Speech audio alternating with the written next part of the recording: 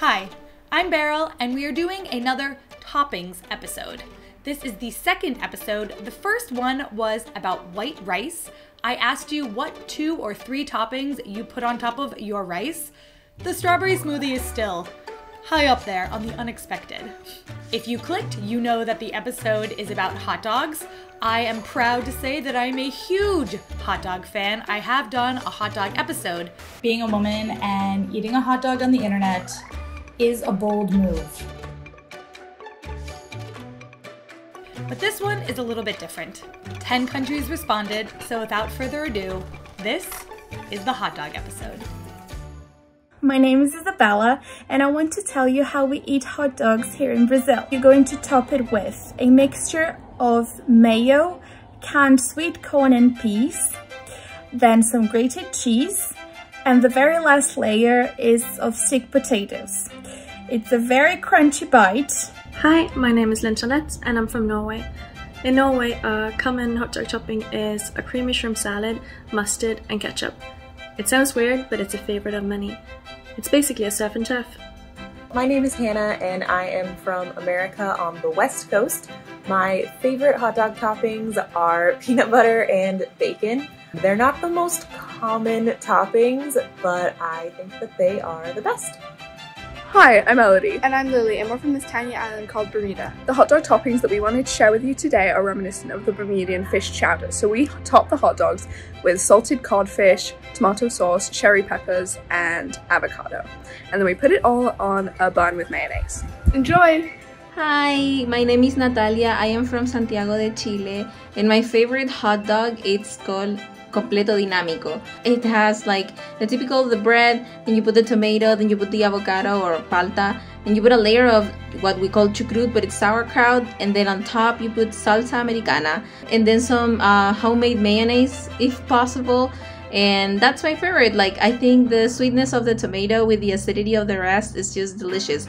Hi everyone, my name is Anouk and I live in Amersfoort in the Netherlands.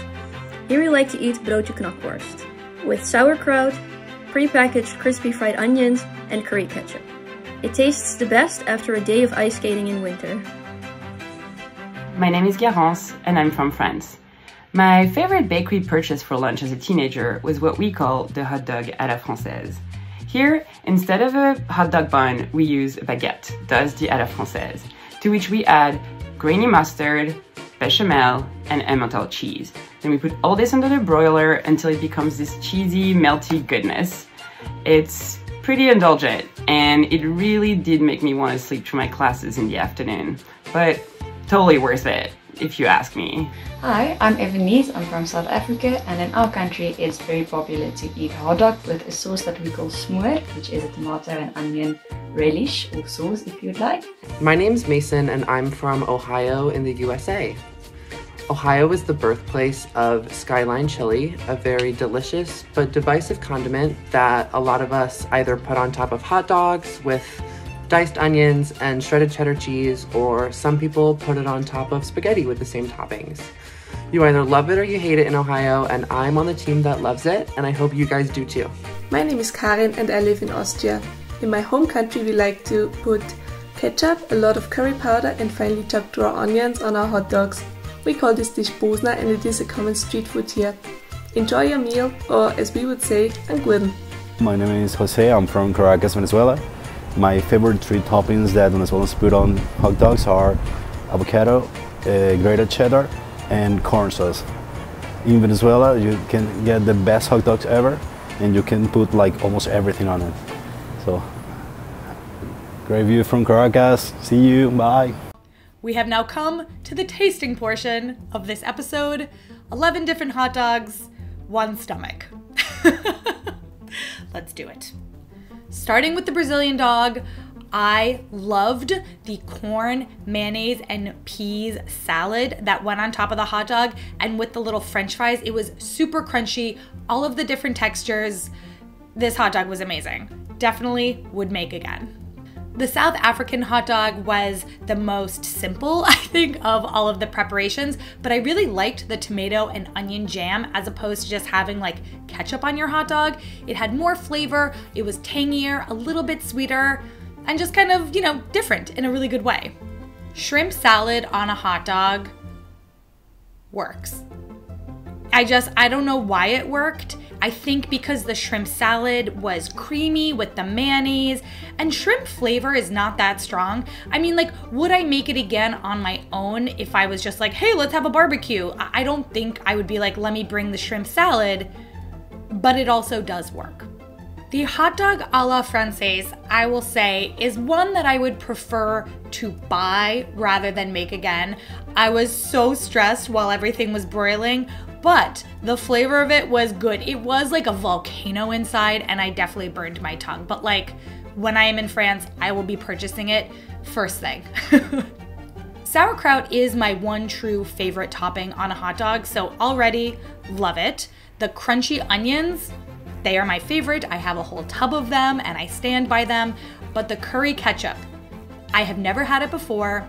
I don't know why they don't sell it in America like pre-made, but just by putting a little bit of curry powder in my ketchup, I was able to make it, and it was amazing.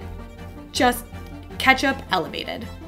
I had never heard of corn sauce before I made this, and when I looked it up in Venezuela, you can buy it in a jar or like a bottle. I had to make it myself. The recipe was super basic. Mine might have been a little chunkier than a store-bought kind. It was still really good. It was kind of like cream of corn, if that was a sauce. And I kind of had something similar to that on the Brazilian hot dogs, so the two hot dogs were pretty similar, and I liked it. I don't think I've ever had sliced tomato on a hot dog before, but it totally worked. My favorite part was actually that salsa, which was pickled carrots and cucumbers, and I don't even remember what else I had in there. I absolutely loved it. Bacon and peanut butter on a hot dog.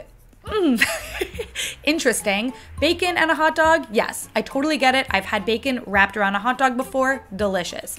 The peanut butter, however, you know, it's like bacon and peanut butter, yes. Hot dog and peanut butter, I just don't know if it worked for me, but you know, don't knock it till you try it. I don't know how I've gone my entire life without having a chili dog. It feels like an American classic, and as a lover of both chili and hot dogs, I don't know why I never put them together before. Absolutely loved it. The raw onions are definitely a must. Having two different recipes that used curry powder on a hot dog is very cool because you kind of get to explore it in different ways. Curry powder is just not something that I had ever thought to bring to like a grill out, but now I am converted, and I just love the simplicity of the white onions and the curry powder. It's a very, very good combination. The concept of seafood on a hot dog, it's still just very interesting to me, and this one really reminded me of the Norwegian hot dog. I loved all of the elements, and they were all really delicious together, but it also wasn't like the easiest hot dog to make. Getting salted cod wasn't just available at my store next to my house, so would I make it again here? I don't know, but if I was in Bermuda, I would definitely order it.